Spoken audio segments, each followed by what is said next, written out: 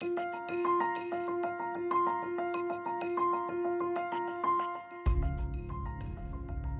hearing about all the sad stories about, you turn your head for a second. I mean, even at home, I turn my head for a second and she's in the other room, and that could be her in the pool drowning. The number of children dying by drowning isn't going down, it's rising. Welcome to Florida Focus, I'm Courtney Patterson. Almost 90 children in Florida have died as a result of drowning this year. That's according to the Florida Department of Children and Families. Reporter McKenzie Muskett shows us how a local swimming instructor is helping prevent these deaths. I'm at an infant swimming resource class learning how these kids are staying alive in unexpected emergencies.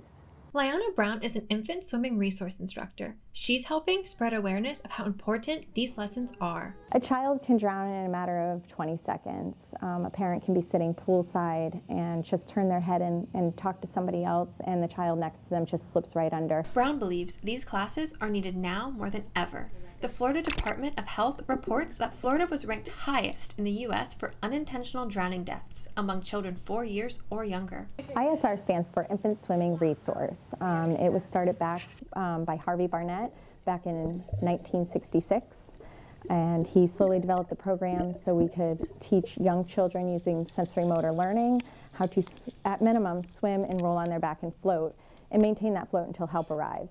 A perfect way to keep kids safe around the water is having a barrier to your pool. A 4-foot-high mesh fence is perfect for that, and then make sure it closes, either having a self-latching gate or a secure lock that a child is unable to open. Rachel Moffitt has been taking her daughter Lexi to ISR lessons. She believes these classes help keep her daughter alive.